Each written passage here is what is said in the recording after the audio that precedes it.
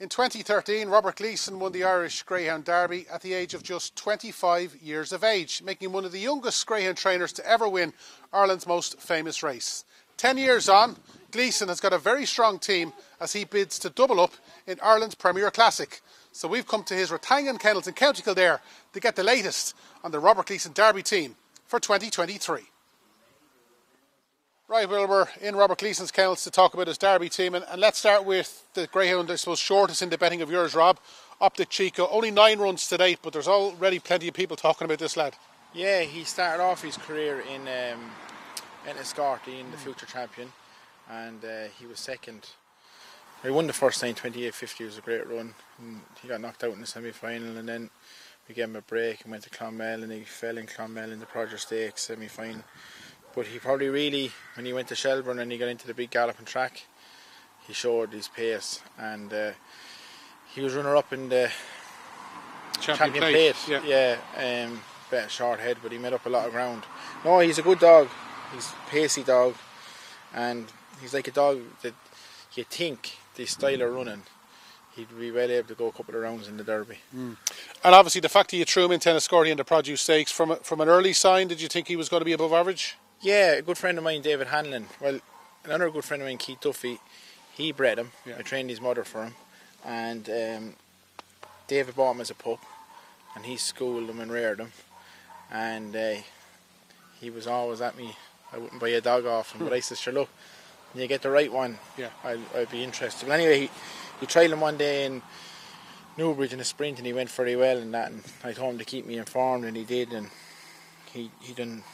One day he brought him over in 28.46 or 47, so we decided to buy him then, and we went on to Escorty and that. But it was kind of after Escorty, I brought him in one day to Newbridge, and I gave him a hand slip, 400-yard hand slip as we call it, in Newbridge, and he flew.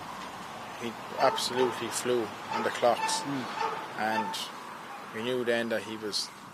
I mean, he was going to be, a potential Derby dog. Yeah. And speaking of flying, the last night behind Ballymacwalt and Shelbourne, from halfway, there's still people talking about that run. Yeah, he did, and he was he's minding himself a little bit around the first 2 bends. I don't know whether it was the fall in Clonmel or what it was, but he's still a little bit sketchy or whatever, but he's learning, and he took off that night down the back straight, and he did make up a lot of ground. But no, we're happy with him, and he seemed to come out of that run well, and all systems going out for the Derby. Only 9 runs, is the best still to come? I think it is, and I think he'll be even better when he goes up to 5.75. So anyway, we'll try and get the Derby out of the way first. Right, well, we're continuing to chat about the Robert Gleeson Derby team, and there's not going to be too many faster females in this year's Derby, Rob, than this lady up the style. No, she has great early pace, real good top class early pace. I know she's a good bitch. She's been lucky. She's won the Come for Cakes and that, but she's been unlucky too.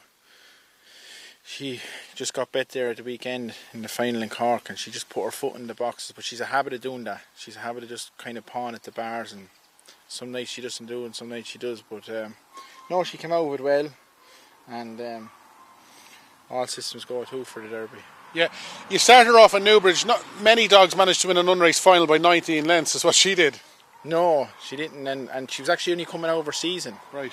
In her first round, I think she won 28.50. But no, she from day one she was good. Her sprints were very good in Newbridge, and no, she's a member of a very good litter too. Yeah, and as you said, then to go on and win the Come for Cakes, the national puppy in Shelbourne, takes some doing. Does, yeah, and she went up to Shelbourne. She was in the final of the Puppy Oaks before that too. Yeah. But same thing again. She was a pawn at the traps in the final. But no, she's a very good bitch, and it's great to have her. Yeah, plenty of positives to take out of the Shelley family. Most notably, doing the fastest run of the year in Cork in the semi-finals. Yeah, she flew in the semi-final, and you're kind of doing them runs in the semi-final is. It's great to have it, but look, she's a very good bitch in her trial. So she did 28.09 first look at in the trial. No, she's an exceptional bitch, and she's owned by two great lads, and Pat and Alan Dobbs. Yeah, talk to us about them. Obviously, Pat, a jockey, plenty know him.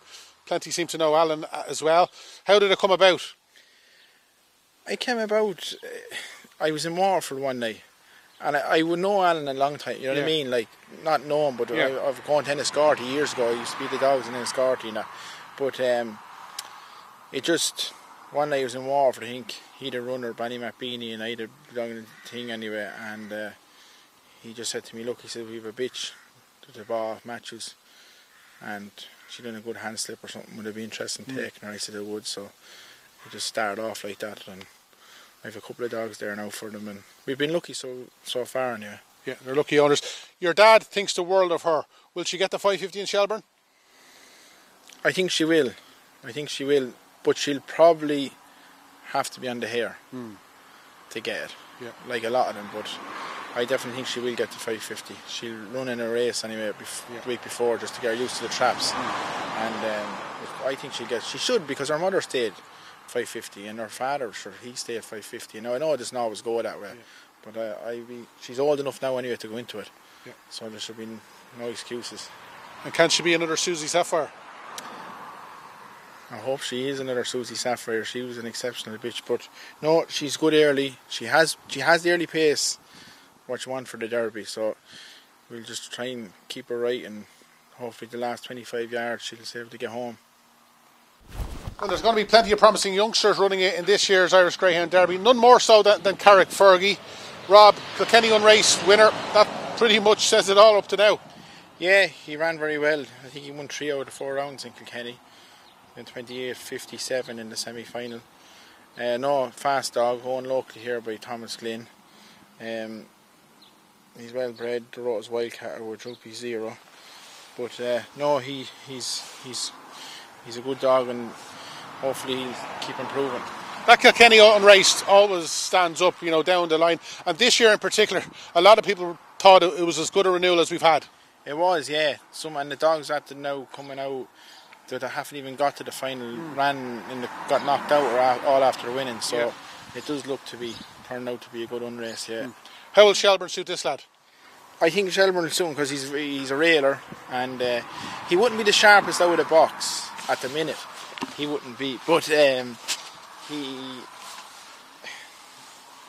has great early when he hits the ground, like. Right. So he just needs to learn how to brake a bit better. But no, I think Shelbourne will suit him. Yeah. What else might you run in the Derby that we haven't talked about? Two-Maker Wild might be, because he's come back from an injury, and Droopy's Edison, he was going very well and picked up an injury in a trial as well, so I wouldn't say he'll make it, no, there's no point saying he will. Okay, and Droopy's Flightline, you've got one eye on the Juvenile Derby with him? Yeah, he's gearing towards the Puppy Derby, and everything's good with him since Cork, and we've a few pups running in the unraced this week in Shelbourne, so hopefully they'll join him. Yeah. But this lad, if he takes the Shelbourne, might have a big chance. He would, yeah. I wouldn't put anyone off having a 5 each way in him.